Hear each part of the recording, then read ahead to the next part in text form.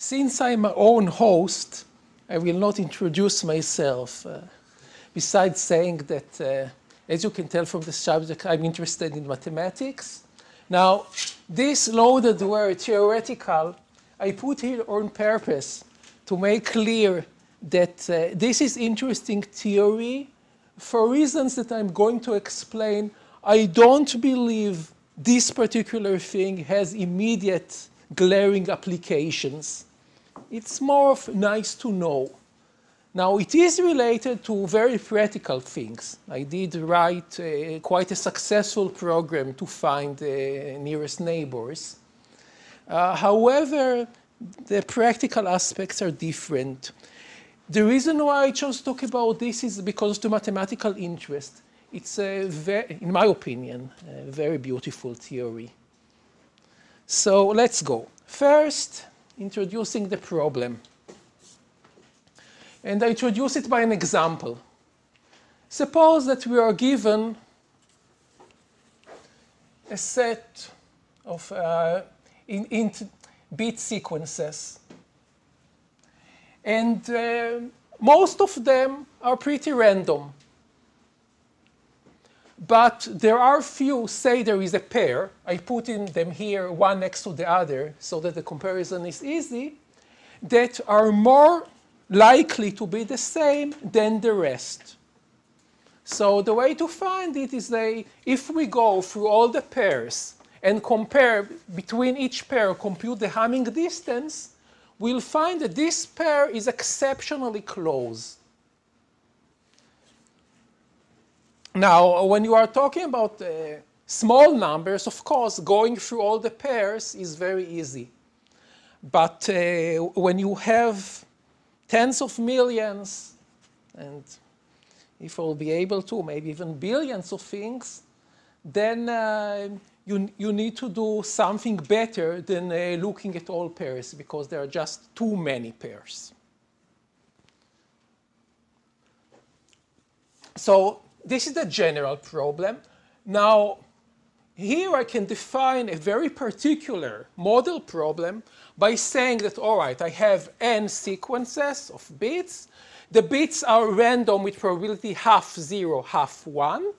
And there is one special pair such that the probability that bits are similar is not a half, but p, where p is greater than half. So the way to present is this: there is a probability matrix of showing in that special pair if you have the probability of having 0 both here and there is p over 2, 1 the same, while having 0 in one and 0 in one sequence and 1 in the other sequence is 1 minus p over 2. Now, this matrix tells the probability of the special pair, but if you are computing the marginal probabilities, meaning summing this and this, we have half, summing this and this, we have half. So that pertains to all those sequences that have probability half-half. So this one matrix encodes how such a thing is generated. All right. Now, this is an example problem completely defined. Now, what do we know about it? First thing is that we need enough data in order to be able to pinpoint the correct pair, even if nobody limits our computation. Because it could be that we just can't tell it. If p is close to a half, for instance, it will be. So, when can we do it? So we have information theory. The amount of information in the pair is about 2 log n, or log of n square, or half n square. Now, the amount of information that I have in each single bit is the information function of p. Well-known function. So it is 0 when p is a half, no information, up to log 2 when p is 1, which is the perfect thing. Now we have d bits, so the total information is d. times I of p. So I take the difference. Now, what does this number mean? If this is negative, it means that, yes, I have enough information to pinpoint the pair. If it's positive, it means, no, I can't pinpoint it, but maybe I can restrict it. I can restrict it to a size of n possibilities. This is standard information theory. Of course, the question is computational. How much effort do I need to do? So this is, again, standard. So what we do is that we randomly select a subset of the coordinates, subset of k coordinates, where k is about log base 2 of n. Why that? Because we are going to look at the values in these coordinates. The number of values possible is 2 to the k, which would be approximately n. So it means that each of the sequences will get sort of a place of its own. So we have buckets. The buckets, we throw in a sequence to the bucket according to the value of its coordinates. So let me go back. So if I take the bucket to be the first 3 coordinates, you see that this one and this one would fall to the same bucket. And together with this is a bucket of size at least 3. Here I have another bucket of size 1, and here I have another bucket of size 1. While you're on that slide, can we review the terminology there? What's the big N and the little n referring to again? Okay. The little n is the thing that we are going to see a lot. This is the number of objects between which we are trying to find the pairs. The big N is sort of a fleeting acquaintance. It is when I'm looking at the information theory, how many possibilities for a pairing I have left once I fully analyze the data. So it's the difference between the necessary amount of information that I want in order to determine a pair and the amount of information that I have. In most cases, this difference is negative. So though it's written as a big N, it's actually a very small number. Another question. So in the probability matrix, the probabilities should sum to 1, right? Yes. But you have it divided by 2. Because here, p plus 1 minus p is 1 divided by 2. So this sum is a half. This sum is a half. And together, the sum is 1. Now, this is not a transition matrix. It's a probability matrix.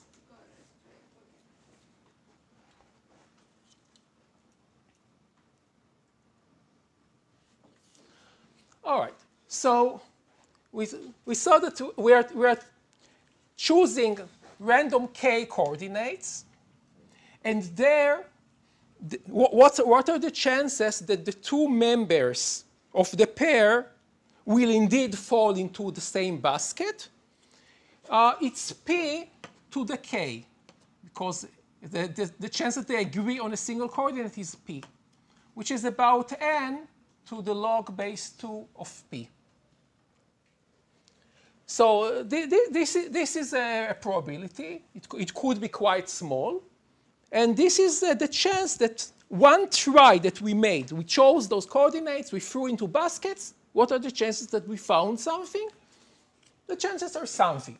So in order to be able to find the correct pair, we have to make several tries. In each try, we randomly pick some subsets of coordinates and throw into baskets. How many tries do we need to do? Exactly the inverse of this number. So that's the number of tries. Now, in each try, on the average, we have to make n comparisons. Because in each basket, we expect very few elements, 1, 2, no more. So number of comparison would be of order of n. So altogether, the number of comparisons that we need is n times this, which is together n to the log base 2 of 2 over p. So we can check now that if P is 1, that everything is perfect, then this is the work is of order n, which means we just have to go and read the data. This is the best case. The worst case, when P is a half, then this is n squared, meaning we have to go and compare everything. We can't do anything. So these are the extremes, and the probability goes between them. Now, I highlighted here two things that I want to stress. One, why do I talk about comparisons? I mean, you would say that the natural unit would be just, say, bit operations. The reason why I talk about comparisons is because, for instance, if d, the length of the sequences, is very, very long, and we would say that then when we go and compare one to another, it's work d, then you would say that the work goes to infinity with d. But actually, we need to take only few of them till that we are certain. So usually we just need to take a logarithmic number. Also, it could be that the data is sparse, so that we have an efficient representation. So I don't. So this is the reason why I don't want to go and count how actually I'm making the comparisons. I'm just counting the comparisons. This is one thing. The other is that I'm claiming that this analysis is valid only when the amount of data that I have, the length of the sequences, is large. Why is that? I mean, apparently what I did before is relevant no matter what this is. The reason why this is necessary is that the analysis that we did is correct once we make our first try. But when we make our second try, we might pick on the same coordinate, so that our tries are not independent. So when D is large, they are independent, and then when it's valid. When D is small, they are dependent, and the actual expression is more complicated. All right, so this is the basic model problem, and it's a standard simple solution. And this is the foundation for everything else. So if there is a question about this, better ask it now.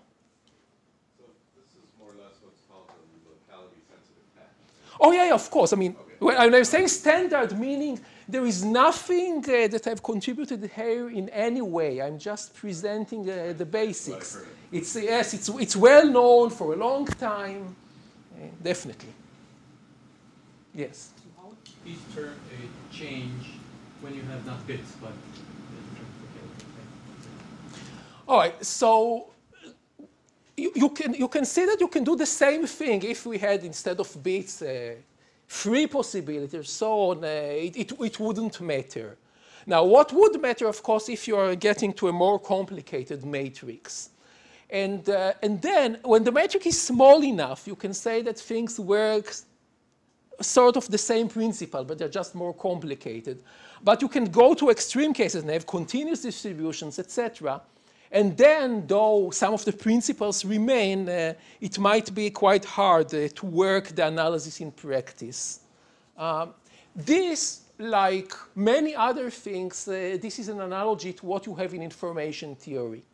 Information theory, they start presenting you those nice bit examples, but then somewhere further the way you have electrical engineers working with all those continuous signals.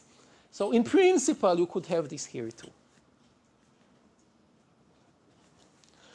All right, we started with one example. Now, I want to present another example. This is a very important example, and this you wouldn't find so prominent in the literature. And so this is sparse data. Now, the kind of problem that I worked with is a sparse data problem, and I believe that this sort of problem is very, very common. So the matrix there is something of this nature. What does it mean? It means that most times we have zeros. Zeros everywhere with a very large probability. And the probability, so that if you look at the marginal probability, 1 minus 2 epsilon 0, and just 2 epsilons once.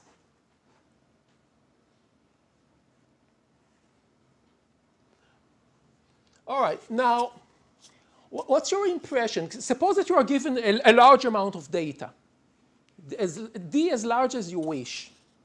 Is this problem easier or harder than the previous problem with a reasonable p, say p 3/4? What's your intuition?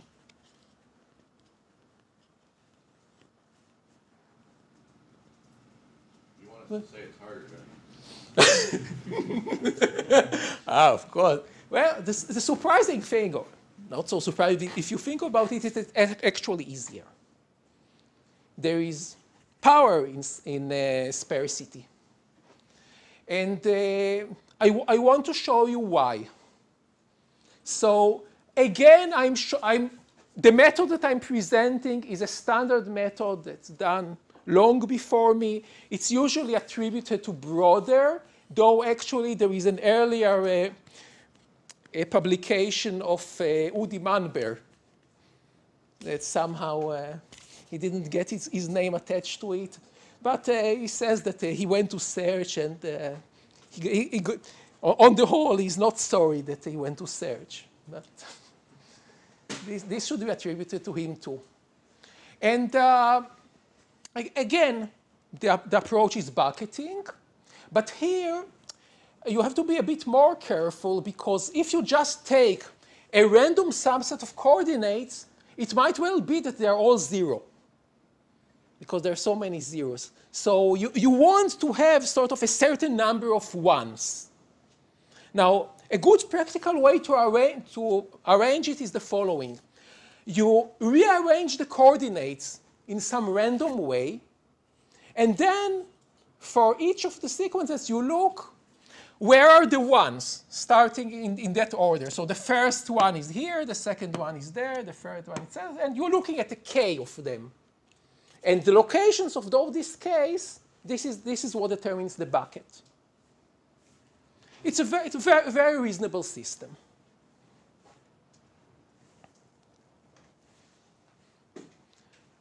Now, let's see how it performs. This is actually an upper bound. I'm not trying to compute exactly how it performs, but showing that it does at least this well. So the number of coordinates that we take is log n divided by log 2 epsilon. Why is that? Because what's the probability that 2 unrelated points fall into the same bucket? It could depend on a large number of coordinates, but we know that at least k of them, so look at the first, at least k of these are ones. Now these ones, they must be ones also in the other. So the probability is at most 2 epsilon to the k. Now this choice of k is so that this is order of 1 over n. So that again, we expect the buckets to be of a small size. Now, when we do this, now what's the probability that 2 related sequences fall into the same bucket? Well, let's look at the first m coordinates. M is arbitrary. I can choose it whatever I want. Now, if I know that those two agree on those m values and that k of them are ones, then it's fine. So we have at least a probability of choosing those k ones out of m.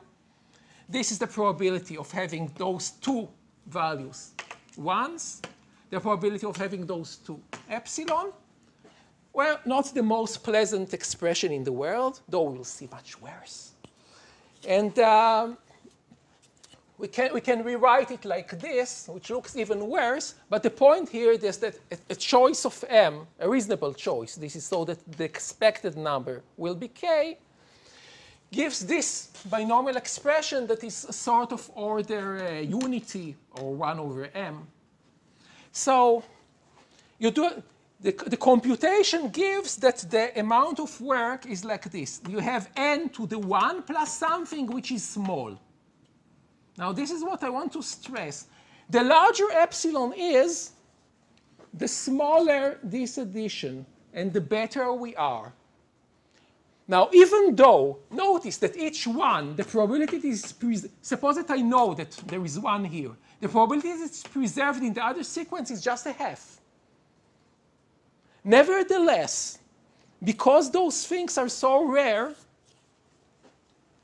I can make a very good determination. They are very powerful indicators.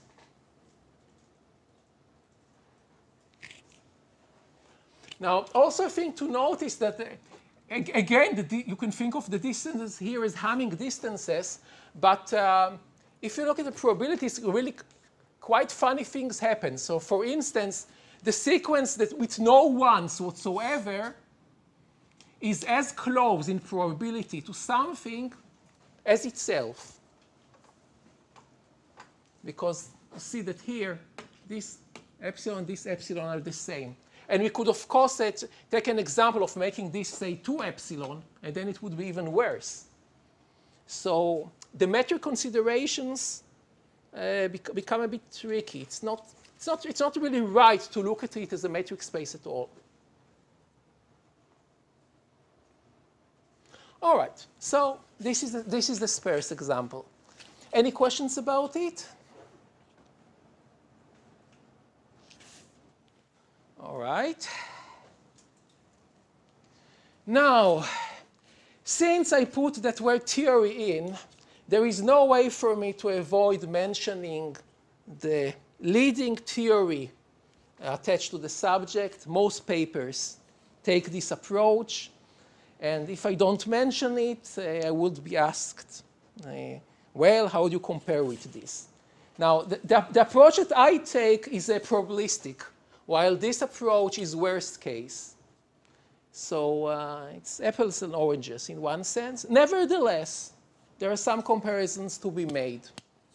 So what this theory says, actually, the algorithm that it's based, it's even a simpler version of the bucketing algorithm that we saw at first, except that coordinates are chosen with replacement. So you can have the same coordinate chosen a few times, which seems a bad idea.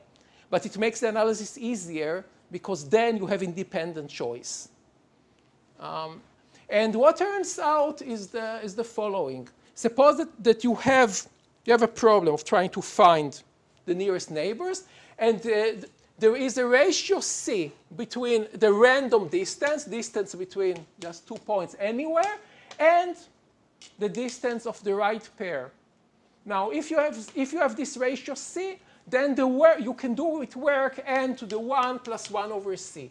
So the larger C is, the larger the ratio between the random distance and a pair distance, the better you can do. Now, this is sort of a quote. I mean, I'm not showing why it is, though it's quite simple. Now, also, there is a lower bound, quite an interesting paper. And this lower bound is actually valid not only from this point of view, but also from the random point of view. And it shows that in some sense, under some assumptions, you cannot do better than a power which also goes near 1 when C gets large. Now, let's see how it does in the particular examples that we saw so far. So in the first example, the ratio, it's very easy to compute because the random distance is half D. 2 random points will agree in half and will be different in half, while the pair distance is 1 minus P times D. So the work that we get is like this. This is worse than what we had before, but you can say, okay, this is sort of a general worst case thing. So, well, we might have something worse. Now, let's take the sparse problem. So here, we have those metrics. So two random ones each one of them will have 2 epsilon 1s, and there will be little intersection because epsilon is small. So the distance would be about 4 epsilon d. While 2 correct ones, each will have 2 epsilon 2, but epsilon of them would be the same. So the distance would be about 2 epsilon d. So the ratio C is 2, which brings a work like this. And notice that there is no factor that drives this to 1 when epsilon goes to 0. So I'd say that this is quite unacceptable. Now, of course, one can say that, all right, this is because this is and it is a very general bound under worst conditions. But maybe when we look at the actual method, things work better. Now, you can tell me if I'm wrong, but I really did my best to look and see which methods they recommend. So I went and Googled locality-sensitive hashing, and there they point a paper, locality-sensitive hashing scheme based on p-stable distributions. I look in there, and there is a particular method they recommend exactly for sparse data. So I believe I did my best to see the recommended thing, and it is quite a clever scheme. What it does, instead of looking at coordinates, it does random projection. The idea goes to the Johnson-Lindenstrauss theorem, but here, instead of using normal or discrete variables, they are using Cauchy variables, C, which have a distribution without variance. And the reason why they're using them is because they go well with the L1 matrix. And so what they do is that for each sequence, they're taking and computing a sort of a signature, which is 1 bit that is computed out of the whole sequence by taking combination of values and looking at the sign of the thing. And you need to take, again, k of these random signatures with different values, project into the buckets, and see what happens. Now, the idea of random projection seems very compelling. You start with a problem in 20,000 dimensions. You do a random projection. You have now a problem in 20 dimensions with the distance structure about the same. This is what the theory guarantees, and this is what is actually delivered. Could anything be wrong with that? Well, if what we were to do is to go choose pairs of points and compute distances, then there is nothing wrong with that. The distances that we would get in the 20,000 dimensions is about the same as the distance that we will get in the 20 dimensions, and everything is fine. However, notice that the methods that we did before, did we go just to pick pairs of points and compute their distances? No. We looked at particular coordinates.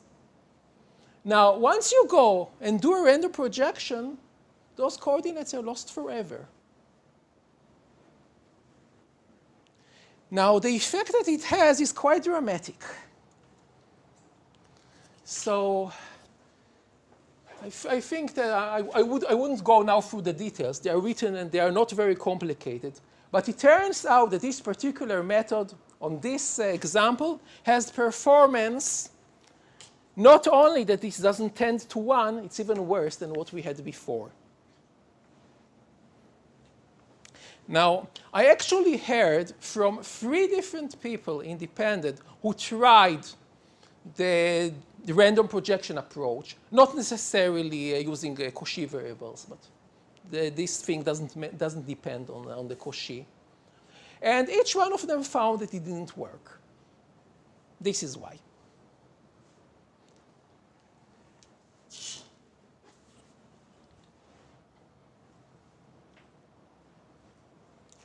Any questions about that?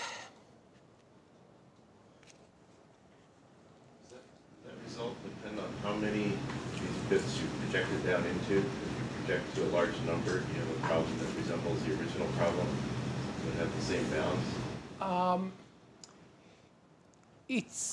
No, it doesn't matter much.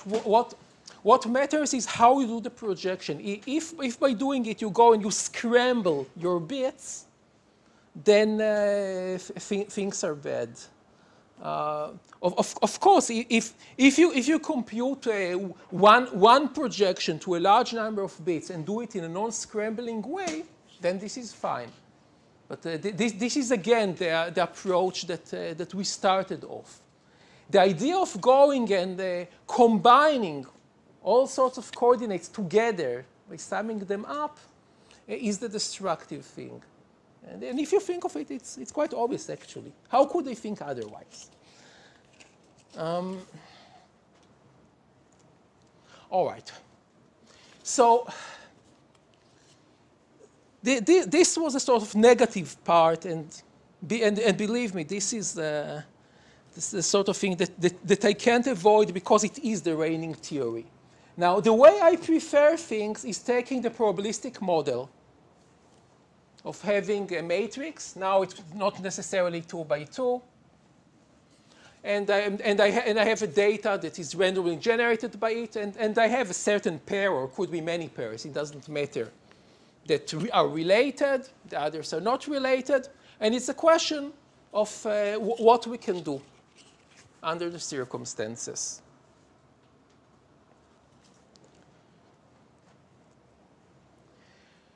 Now, the general question of what we can do is just too difficult. I mean, if I were able to prove that any algorithm here couldn't do better than something non-trivial, then for me to prove that P is different than NP would be quite simple. Since it isn't, no, I will not do this. So I must restrict my class of algorithms. I can't allow just everything. The class of algorithms that I consider are, well, the sort of the things that we saw before, bucketing algorithms. Meaning I have buckets, I throw things into buckets. Now, all the algorithms that are actually practiced are bucketing algorithms. However, I insist not just that I have bucketing algorithms, but that I have the buckets fixed in advance, independent of the data. Now, many algorithms actually construct the buckets using the data. Now, I cannot prove things about this situation because you could do a very complicated construction, and then, who knows, by miracle, things work. I certainly couldn't prove that they wouldn't. However, when you have random data, I'd say that using the data in order to generate the buckets doesn't seem to give much value, because think as long as we are not using our special pair and you are using everything else, then everything else is just random. You might as well have a fixed buckets. So the only game that we have is by how this special pair affects the buckets. The intuition is that it doesn't help much, but of course I can't prove such a thing. All right, so what does the bucketing algorithm mean? I have a list of buckets. Now here, the buckets are actually pairs, because this is another generalization. Instead of having just a single set of sequences, I have, say, 2 sets, and I want to compute pairs between one and the other. Now, this allows also to consider a non-symmetric problem when we have a large set and a small set. So when I'm taking buckets, I'm allowing buckets in one sequence and buckets in another sequence.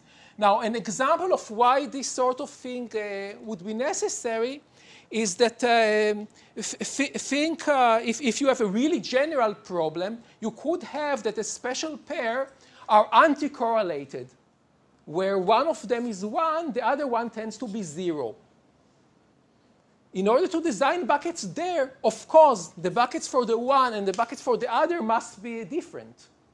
Otherwise, there is no way. So in general, I'm really forced to do this. Now, so I have a list of buckets. And also, before I describe the bucketing procedure is composed of tries. I do first try, throw into buckets, do the second try, etc. Here the description is that I put all the tries together. Here is the whole list of buckets. I go and try on them. All right. Now, what are the properties of such a thing? First of all, there is some success probability.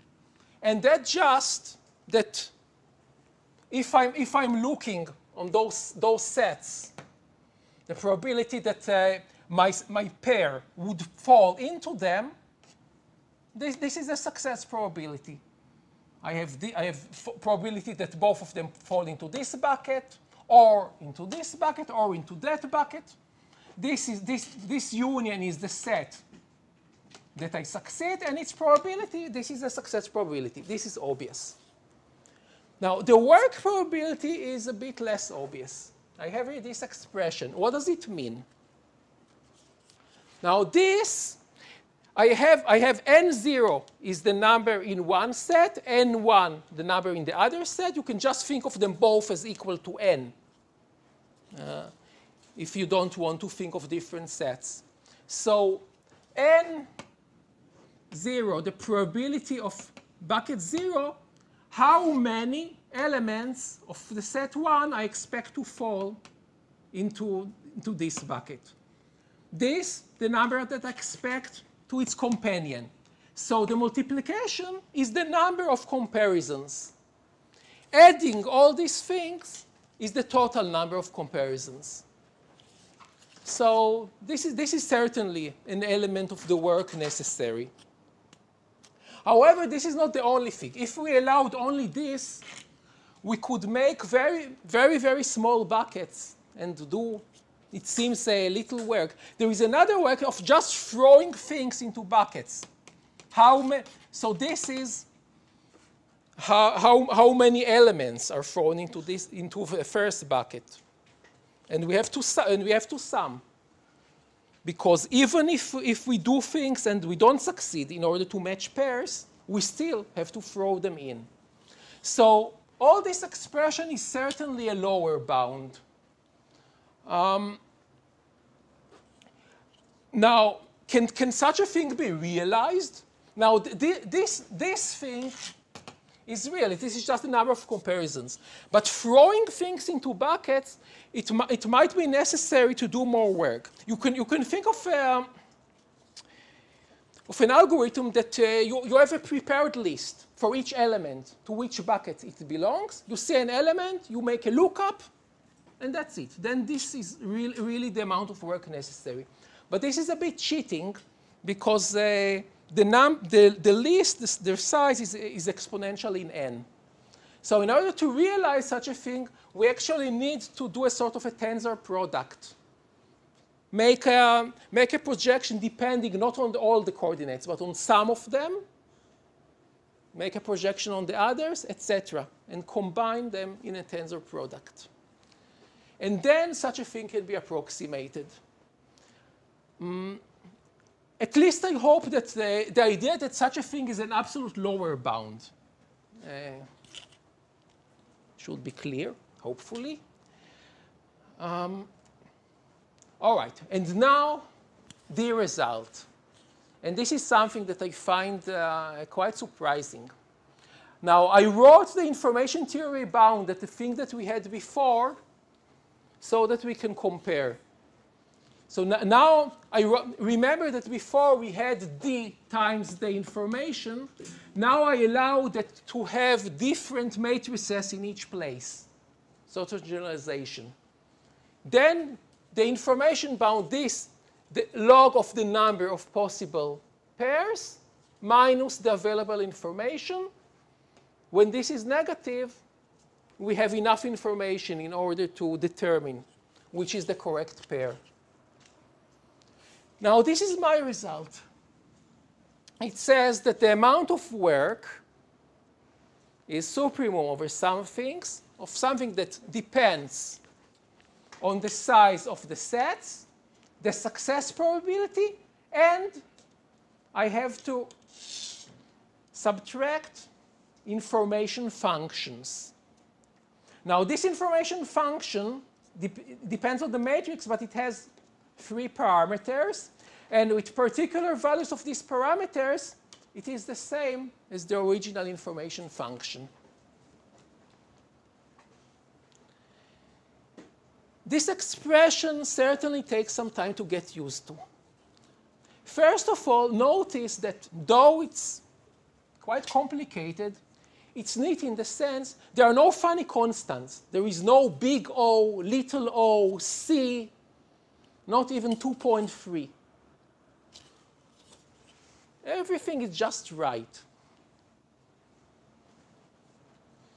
Now, yes? U is infinity. Mm-hmm. Well, you can say that U is infinity when S is 1. Probability of success is 1. Now, in actuality, in order to ensure probability of success 1, it's necessary to do a large amount of work, say n squared.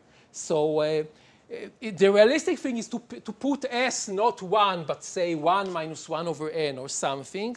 And then mu wouldn't be infinity. It would be just something large.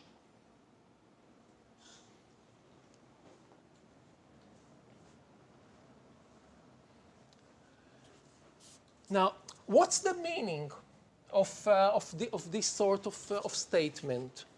Now, we have lots of pieces of information coming from the different coordinates. So now think that we have this bunch of bits, and think of it as sort of given, fixed thing. For this fixed thing, we have those fixed parameters. And now just look at how making a small change in here changes the behavior of the expression. So for instance, if we increase the size of the set from n0 to 2n0, what happens to the work? It increases by a factor of 2 to the lambda 0. So this lambda 0 is actually the exponent of showing how the work increases with the size of the first set. Now, again, this, how it increases with the second set, mu, how it behaves when we are changing the requirements for success. And this is how much we gain from each piece of information. Now, the how much we gain is a bit tricky, because think of the situation that we have lots of data when this sort of goes to infinity. Then each particular piece of data has very, very little value. Not only that each one of them goes to 0, the sum altogether would go to 0 too, because the information that you have in each one coordinate is almost contained in the others. So in that situation, when d is large, the meaning of all this expression is really the question of for which values of lambda this information goes to 0, this information function. Of course, you could have data of different quality. So you could have some pieces of data. For them, the information has a large value, and they reduce the amount of work considerably.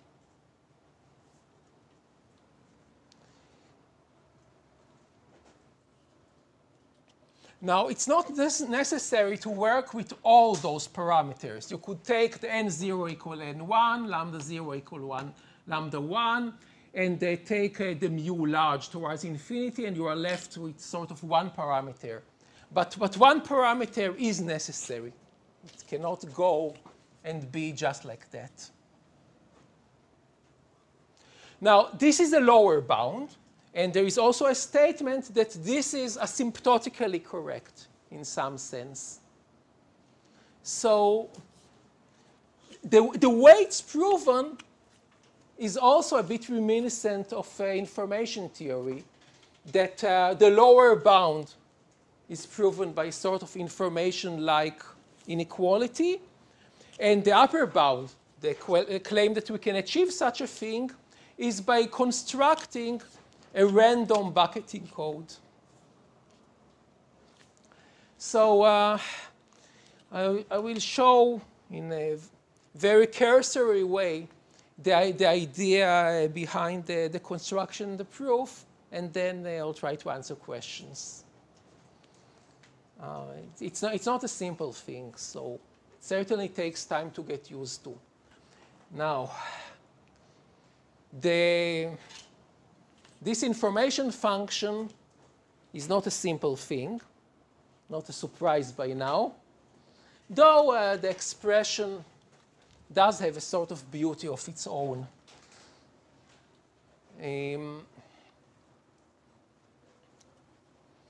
The Kullback-Leibler divergence, or you can just say the entropy distance, plays here a very large role. This is a sort of very information theoretic expression, and it goes here to a large extent. Now, how such a thing is proven? So in order to get the idea, just let us take the case when we have lots of data. And then the inequality, this is also quite an interesting inequality, that the work is less than or equal success probability times powers of the size of sets.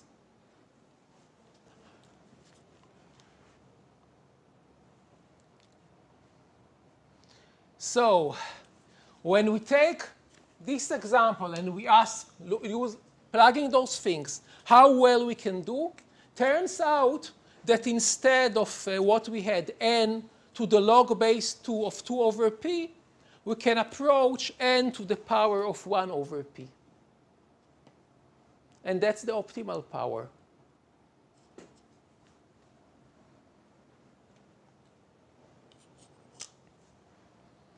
Another thing is that if we have an unbalanced set, one size n1, the other of a smaller size, n1 to a smaller power, and when this power is small enough, we can do with a linear amount of work. Also quite a surprise. How are these things done? So the construction, so for instance, in this case, as I said, it's just done by random buckets. We are choosing random points, drawing a humming ball around them that contains about 1/n of the data. So this is the basic thing, and we have to do tensor products of these. And it works. So the same approach of building random codes in information theory works in here too. In the more general matrix, the construction is more elaborate, but again, it's a random construction. As for the inequality, how such an inequality is proven, so the crucial step is showing that if the information function is 0 for 2 matrices, then it's equivalent for it being 0 on their tensor product. This is working some inequalities. None of them is complicated, but there are some of them. So this is not a thing to present here. And then, in order to prove the sort of this, by the way, is a thing of interest by itself. Look at this inequality. What it says is that the probability of having a rectangle is less than or equal products of of its marginal probabilities to some parameters that have a relation between them. If you know of the Talagrand inequalities or other probability inequalities, you will find this sort of thing interesting. And this is proven now very simply, and that's the idea that we had before, that we show that from the information of a single matrix, I get information of the tensor product. Then I can just look at the tensor product and reduce to dimension 1, insert into the definition, and I get the inequality immediately. And then there is another, I won't go through this, but this is all what's left. Very, very simple and neat inequality.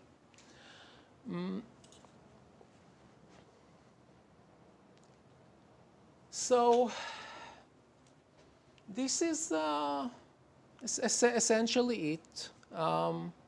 As you get there are certainly non-trivial details. The information function is not simple to compute. It's not like what we had the information that there is just a formula involving logarithms. Here it's a thing that you really need to run a small computer program to compute.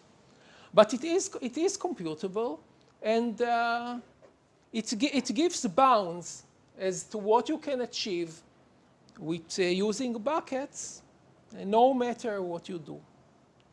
So all this thing is a sort of a parallel information theory, more complicated than the standard information theory, valid for this particular case. So I got, at the end, I have a list of bibliography if people are interested in the theory of these things. But first, questions.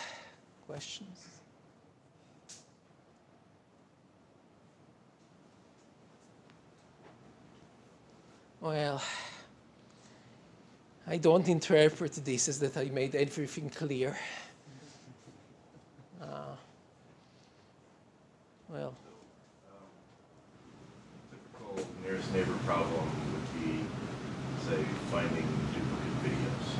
You got a big database that we compute locality-sensitive hashes on as we get them, and then when we get a new video, we compute the buckets for that one, and then we'll try to figure out if there's one in there that it's close to.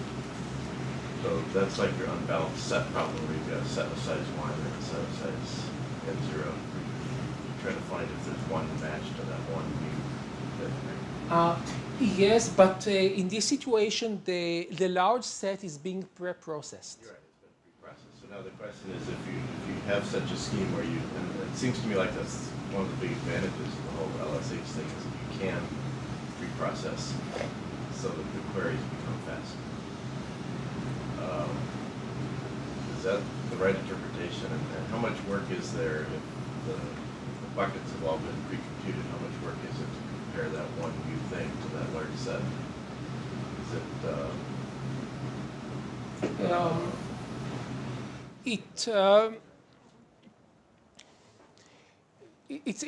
it's still fine. The bounds that you have, if you divide by n, it would still be the work of finding 1 using the pre-computation. However, the way it's presented here, the amount of data that you have to keep is very large. So usually when you have the situation that you pre-compute things, it's important for you that the pre-computation will result in a compact data, not much larger than the original, while this can violate it. This is certainly a drawback of this general approach.